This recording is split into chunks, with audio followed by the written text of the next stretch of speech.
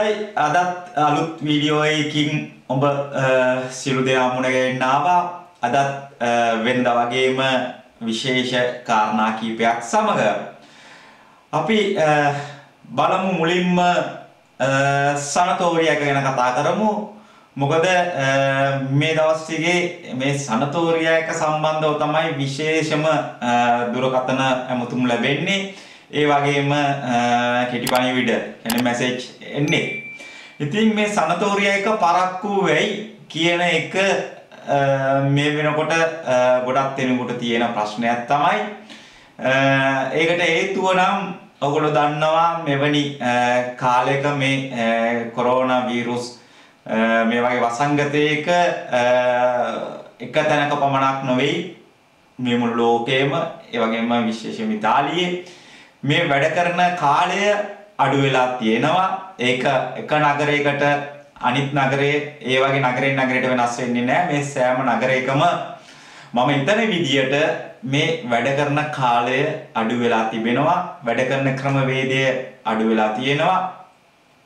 ඉතින් මේ හේතු මත තමයි විශේෂයෙන්ම මේ ඔබට තවමත් පුන්තමේන්තුවක් ආවේ නැතිනම් ඔබගේ ඒ කියන්නේ ඔබට දිනයක් වෙන් කරලා වෙලාවක් වෙන් කරලා ඔබට පරිවිඩයක් ලැබුණේ නැත්නම් ඔබගේ සර්ජන් එක සම්බන්ධව මම හිතන විදිහට බය වෙන්න දෙයක් නැහැ. මොකද මේ කොරෝනා වෛරස් වසංගතයත් එක්කලා රාජකාරී ගොඩක් සෙමින් කෙරෙන්නේ. ඒ වගේම විශේෂයෙන්ම ඔබට දැනුම් දීමක් කරන්න ඕන මේ සනතෝරියා එක සම්බන්ධවම.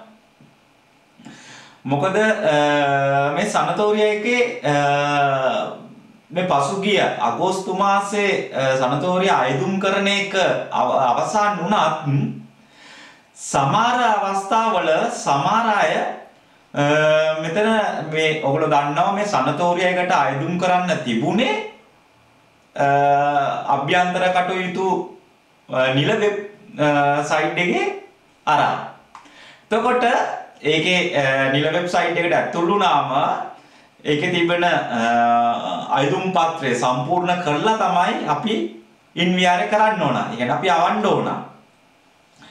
එතකොට සමහර අවස්ථාවල මෙන්න මේව අඩුවක් වෙලා තියෙනවා. මොකද ඒක දැන් දැනුම් දීලා තියෙනවා මිනිස්සු දෙල ඉන්ටර්නෝ නිල වෙබ්සයිට් එකේ. ඔයගලන්ට බලන්න පුළුවන් ගිහිල්ලා මිනිස්සු දෙල ඉන්ටර්නෝ කියලා ඇතුල් වෙන්න. ඒකේ සඳහන් කරලා තියෙනවා මොකද සමහර අය යුරෝ 500 ගෙවලා තියෙනවා.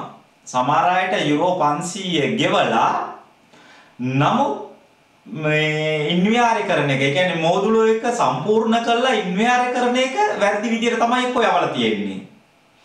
එක්ක හරියට ඒක යවලා නැහැ. ඒ කියන්නේ ක්ලික් කරලා නැහැ. සමහර අයට 500 ගෙවලා තියෙනවා. ඉතින් දැන් මේ අභ්‍යන්තර කටයුතු අමාත්‍යාංශයෙන් දැනුම් දීලා තියෙනවා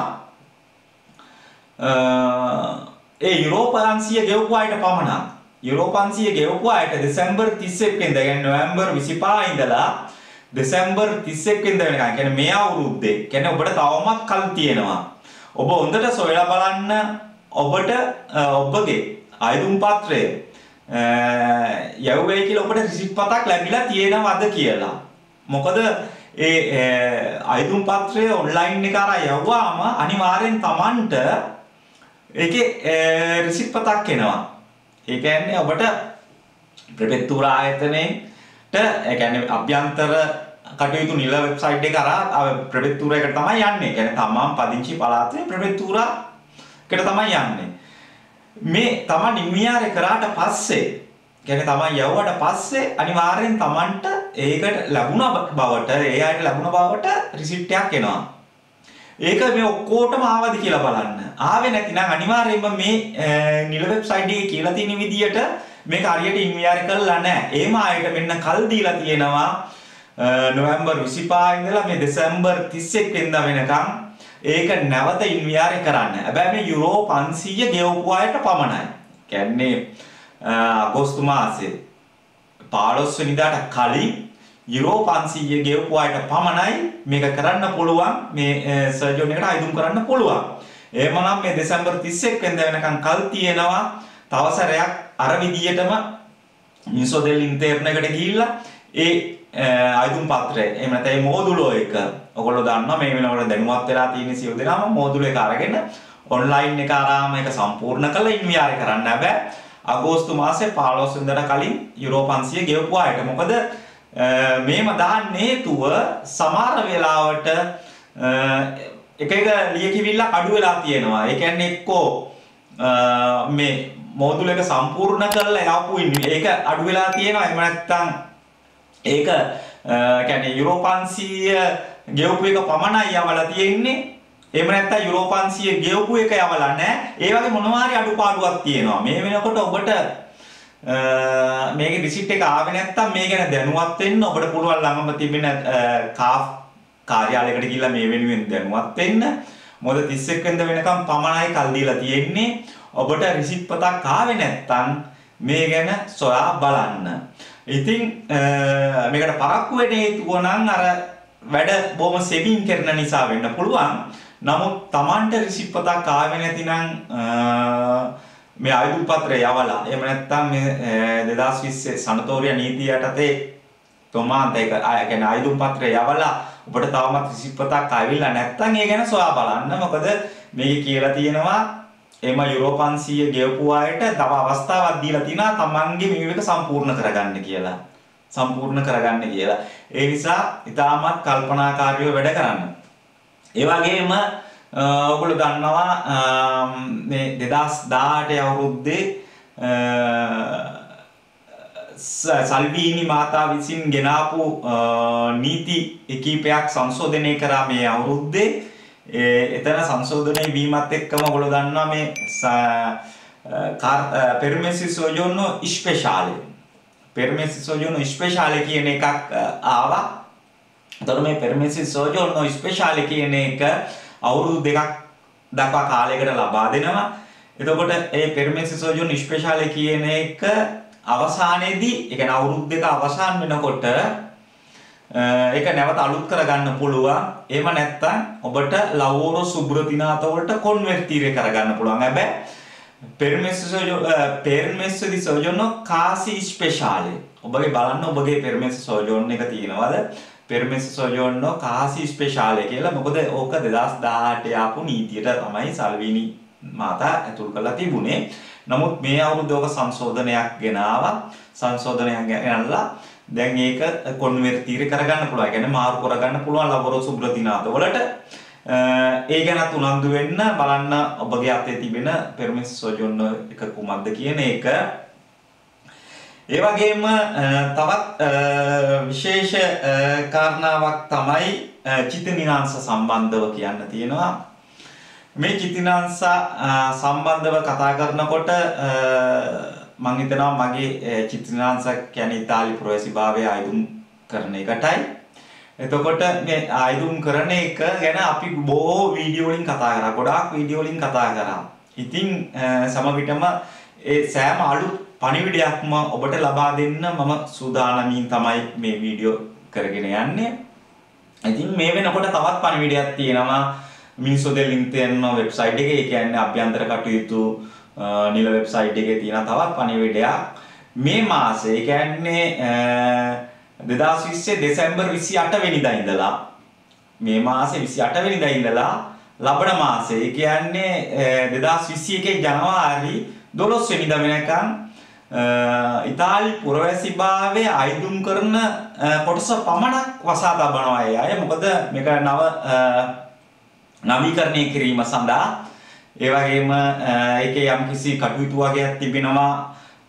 සමහර විට නවීකරණය කිරීමක් තමයි තියෙන්නේ. සංශෝධනය කිරීමක් ඒ ප්‍රෝග්‍රෑම් එක ඒ වැඩසටහන ආයුධ කරන. ඉතින් ඉතාලි පුරවැසිභාවයට ආයුධ කරන්න වෙන්නේ නැහැ. මේ කියන්නේ දෙසැම්බර් මාසේ 28 වෙනිදා ඉඳලා 12 ජනවාරි 12 වෙනිදා වෙනකම්. නමුත් ඔබට පුළුවන් වෙනදා වගේම ඔබගේ Cittadinanza එක පුරවැසිභාවය පරීක්ෂා කරලා බලන්න දැන් කොතනද තියෙන්නේ කියලා. ඒ පැත්ත පමණක් ඒගොල්ලෝ විවුර්තව තබලා තියෙනවා. ඒ කියන්නේ ඕපන් එකේ තියෙනවා. ඒ නිසා අපිට බලන්න පුළුවන්. ඒකට අපි කියනවා විසුලක්සියෝනි ප්‍රාතිකේ එහෙම නැත්නම් කොමුනිකාසියෝනි. ඔය දෙක ඔයගොල්ලන්ට බලන්න පුළුවන් වෙනදා වගේම. මොකද විසුලක්සියෝනි ප්‍රාතිකේ එහෙම නැත්නම් කොමියුනිකේෂන් කියන එක.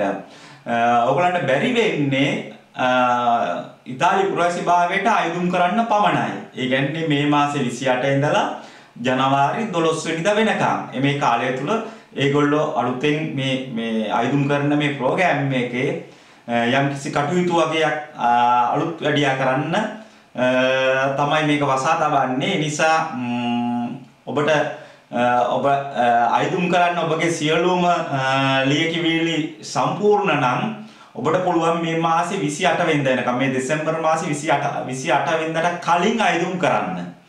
මොකද ඔයගොල්ලෝ දන්නවා ලංකාවේ රටක් ගත්තාම පොලිස් සාතිකයේ ඒ කියන්නේ ලංකාවෙන් පරිවර්තනය කරලා ගෙන පොලිස් සාතිකයේ ටිකක් අමාරුයි ගෙන්න ගන්න මේට.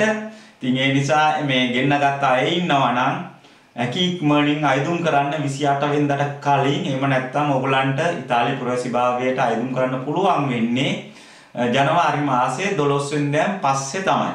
මොකද මේ අයදුම් කරන කොටස පමණක් ඒගොල්ලෝ වසා තමනවා අලුත් කිරීම සඳහා. මම හිතනවා මේ ප්‍රෝග්‍රෑම් එකේ යම්කිසි කොටසක් අලුත් කරන්න වෙන්නේ නැති. ඒකයි ඒගොල්ලෝ ඒ කයේ ටික පමණක් වසා තබන්නේ. එහෙමනම් මම හිතනවා අද අපි අලුත් දේවල් කීපයක් කතා කරා. ඔබට හොඳ තොරතුරු ටිකක් ලැබෙන්න ඇති මේ වීඩියෝ එකෙන්. ඉතින් මේ වීඩියෝ එක ඔබ දැනුවත් වුණා වගේම අනිත් අයවත් දැනුවත් කරන්න. මොකද අපි කලින්ම කතා කරා සනතෝරියක සම්බන්ධව. සනතෝරියක සමහර අයට පරක්කු නම් බය වෙන්න කිසිම හේතුවක් නැහැ. මොකද ඒවා සෙමින් වැඩ කරන නිසා. ඒ වගේම ඔබට තාම රිසිට් පතක් ලැබිලා නැත්නම් සනතෝරියයකට අයදුම් කරා කියලා අන්න එතන පොඩ්ඩක් ඔබ කල්පනාකාරීව කටයුතු කරන්න. මොකද ඒ අයට මොනවා වුණත් අඩුවෙන් ලැබිලා තියෙනවා ලියකියවිලි සම්බන්ධව. මොකද ඒකයි මේ නිල වෙබ්සයිට් එකේ තියෙන්නේ. මේ දෙසැම්බර් මාසේ 31 වෙනිදා වෙනකන් කල් දීලා තියෙනවා ඒක සම්පූර්ණ කරගන්න කියලා. හැබැයි අගෝස්තු මාසේ 15 වෙනිදාට පෙර යුරෝ 500 ගෙවපු අයට පමණයි. ඒ වගේම තවත් අවස්ථාවක් තියෙනවා permesso soggiorno casi speciale කියන එක තිබෙන අයට පුළුවන් කොන්වර්ටීරේ කරගන්න මාරු කරගන්න. ඉතින් අපි ඒ වගේ කීපයක්ම කතා කරා. ඒ වගේම තවත් පණිවිඩයක් තියෙනවා. මොකද චිත්තිනාංශ ඔයගොල්ලෝ දන්නවා 2018 දී තවත් නීතියක් ගෙනාවා සල්විනි මාතාම චිත්තිනාංශ ගැන ඉතාලි පුරවැසිභාවයේ අයදුම් කරලා අවුරුදු 4ක් බලාගෙන ඉන්න ඕන. නමුත් ඔයගොල්ලෝ දන්නවා මේ අවුරුද්දේ ඔක්තෝබර් මාසේ මේ දැන් තිබෙන රජය ඒක නව සංශෝධනයක් කරා නැවත අවුරුදු 2කට ගේන්න. ඉතින් කොහොම වුණත් ඒ ඔක්තෝබර් මාසෙට කලින් මේ සංශෝධනයට කලින් අයදුම් කරපු සියලු දෙනාටම අවුරුදු 4ක් බලාගෙන ඉන්න වෙනවා. කියන්නේ 2020 මේ ඔක්තෝබර් මාසෙට කලින් අයදුම් කරපු අයට අනිවාර්යෙන් අවුරුදු 4ක් බලාගෙන ඉන්න වෙනවා පුරවැසිභාවය ලබා ගන්න. අනිත් අයට නැවත අවුරුද්දයකට එන්න පුළුවන්. එහෙමනම් මම හිතනවා අද හොඳ තොරතුරු ටිකක් ඔබට ලැබුණා. මම කලින් කිව්වා වගේ මේ වීඩියෝ එක ඔබත් බලලා අන්සියලු අයටත් බලන්න බෙදා අරින්න. ඔයගොල්ලෝ දන්නවා මේ ඉතාලියේ මේ වෙනකොට ඉතාමත් භයානක තත්ත්වයක් තියෙන. නමුත් ඉතාලි රට තුල හොඳ ක්‍රමවත්ව පාලන ක්‍රමයක් කරගෙන යනවා. මේ කොවිඩ් වසංගතයත් එක්කලා ඔයගොල්ලෝ දන්නවා ඉතාලියේ දැනට සිටින අග්‍රාමාත්‍යතුමා තාමත් හොඳ කළමනාකරණයක් කරනවා මේ රට. ඉතින් මේ නත්තල් සමයේදී සමහර විට ඔබට තමන්ගේ නිවස් වලට වෙලා සිටින්න වෙයි. ඒ ඔබ වෙනුවෙන්මයි ඔබ සියලු දෙනා වෙනුවෙන්ම අපි වෙනුවෙන්මයි ඒ ආරක්ෂා කරගන්න ඕනින්දා. ඉතින් ඊටමත් අවුරුදු 3ක් වැනි කෙටි කාලයක තමයි මෙතුමා මේ රටේ අග්‍රාමාත්‍යතුමා වෙලා සිටින්නේ. නමුත් ඉතාලියට බලපාලා තිබුණු විශාල ආර්ථික බලපෑම් මෙතුමා හරි විදියට කළමනාකරණය කරගෙන ඉදිරියට යනවා. ලැබෙන දේ සියලු දෙනාටම බෙදා හරිනවා. ඉතින් එතුමාගේ ඉල්ලීම තමයි සියලු දෙනාම ආරක්ෂාව අනුව තමන්ගේ කොවිඩ් නීති රීති වලට ගරු කරමින් ඒවට මුල්තැන දීලා තමන්ගේ නිවස් වල රැඳී සිටින්න කියන එක. නමුත් කොහොම වුණත් කොවිඩ් නීති රීති වලට යටත්ව අපි ජීවත් වෙනවා නම් අපේ ආරක්ෂාව මෙන්ම අන් අයගේ ආරක්ෂාවත් අපි ඒ වගකීම ලබා දුන්නයි කියන්න පුළුවන්. වගකීම ගත්ත කියන්න පුළුවන්. අපි අනිත් අයවත් ආරක්ෂා කරනවා නම් එහෙනම් අපි සියලු දෙනාම මේ නත්තල් කාලේ තම තමන්ගේ නිවස වලට වෙලා තමන්ට පුළුවන් කියාව පවුලත් එක්ක සතුට බෙදා දාගෙන පරිස්සමෙන් සිටින්න තමයි මටත් කියන්න තියෙන්නේ. ඔබ සියලු දෙනාටම සුබ නත්තලක් ඒ වගේම සුබ නවවසරක් වේවායි කියලා ප්‍රාර්ථනා කරනවා. මගේ සියලුම ඉතමිතුරු සියලු දෙනාටම YouTube channel එකේ මාත් එක්ක රැඳී සිටින සියලු දෙනාටම ඒ වගේම ලෝවටා සිටින සියලු දෙනාටම සුබ නවවසරක් වේවායි කියලා ප්‍රාර්ථනා කරනවා.